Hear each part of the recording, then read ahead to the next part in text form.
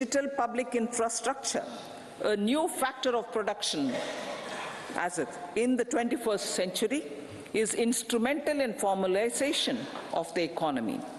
Number 4, goods and services tax has enabled one nation, one market, one tax. Tax reforms have led to deepening and widening of tax base. Number 5, strengthening of the financial sector has helped in making savings, credit, and investments more efficient. Number 6, GIFT, IFSC, and the Unified Regulatory Authority, IFSCA, are creating a robust gateway for global capital and financial services for the economy. Number 7, proactive inflation management has helped keep inflation within the policy band. Now, the global context, Honorable Speaker, sir. Geopolitically, global affairs are becoming more complex and challenging with wars and conflicts.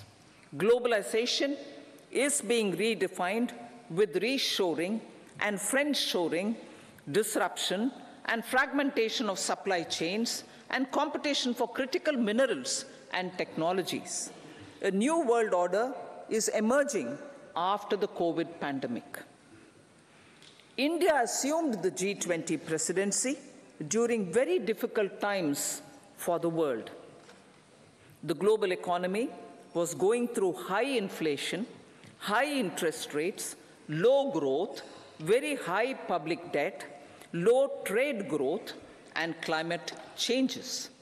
The pandemic has led to a crisis of food, fertilizer, fuel, and finances for the world, while India successfully navigated its way.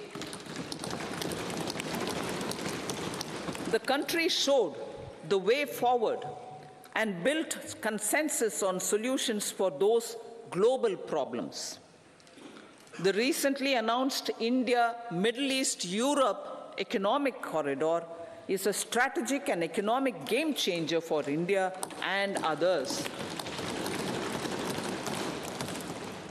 In the words of Honorable Prime Minister, the corridor, and I quote, will become the basis of world trade for hundreds of years to come, and history will remember that this corridor was initiated on Indian soil, unquote.